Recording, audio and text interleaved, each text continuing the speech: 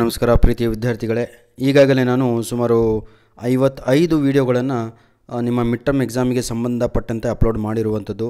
God bless you all. ಎಲ್ಲರೂ ಚೆನ್ನಾಗಿ exam ಬರೀರಿ. ಇದೇ ಸೋಮವಾರದಿಂದ ಭಾಳ ಜನಕ್ಕೆ ಆಲ್ರೆಡಿ 14ರಿಂದ ಪ್ರಾರಂಭವಾಗಿದೆ. ಇನ್ನು ಕೆಲವೊಂದು ಕಡೆ 17ರಿಂದ ಅಂದರೆ ಸೋಮವಾರದಿಂದ ಪ್ರಾರಂಭವಾಗಲಿದೆ.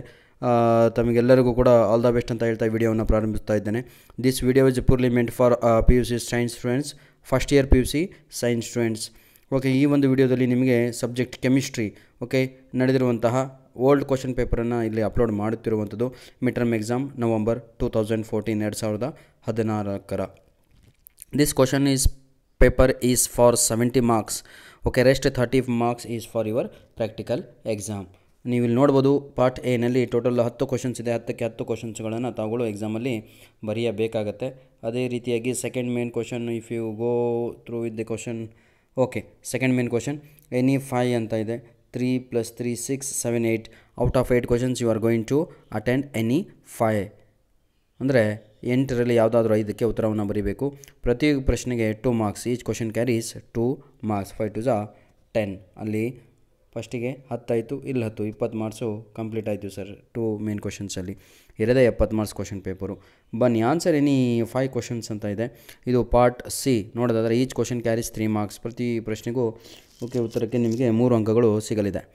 ಆನ್ಸರ್ ಎನಿ 5 ಕ್ವಶನ್ಸ್ ಅಂತ ಇದೆ. ಇಲ್ಲೂ ಕೂಡ 8 ಕ್ವಶನ್ಸ್ ಇದೆ. Out of 8 you are going to attend any right any 5 answers. Very good, very easy questions are there. Okay, if you do hard work easy. Hard work ಮಾಡಿದವ್ರಿಗೆ ಮಾತ್ರ easy ಅನಿಸುತ್ತೆ, ಇಲ್ಲ ಅಂದವ್ರಿಗೆ ಭಾಳ ಕಷ್ಟ. Okay, can't do anything ಅಂಥವ್ರಿಗೆಲ್ಲ. Part D last main questions. Answer any 5 questions ಅಂತ ಇದೆ. Okay, in this in each question you will get 2 sub questions. Sub questions ಅಂದರೆ A B ಅಂತ ಇದೆ. ಅದನ್ನು ನೋಡಿ ತಾವುಗಳು ಬರೆಯಬೇಕಾಗುತ್ತೆ ಎಕ್ಸಾಮ್ಸಲ್ಲೆಲ್ಲ. Okay, god bless you all my dear students. Those who did not subscribe my channel, please subscribe it. Those who already subscribed, please share this video to your friends.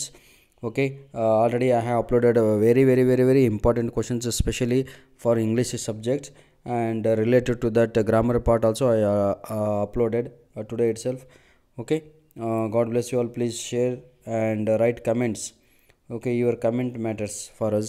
ನಿಮ್ಮ ಕಮೆಂಟ್ಸ್ಗಳೇ ನಮಗೆಲ್ಲ ಏನಂತೀರ ಅದು, okay, ಧನರಾಶಿ ಇದ್ದ ಹಾಗೆ ಅಂತ. Okay, because it touches hour heart. ಓದ್ತಾ ಇದ್ದೀರಾ ನೀವು, ಕೇಳಿದ್ದೀರಾ ಅಂತ. Because some of them they skip the videos. I request you not to skip the videos once, at least once was we are requesting only that. Thank you so much. God bless you all my dear students.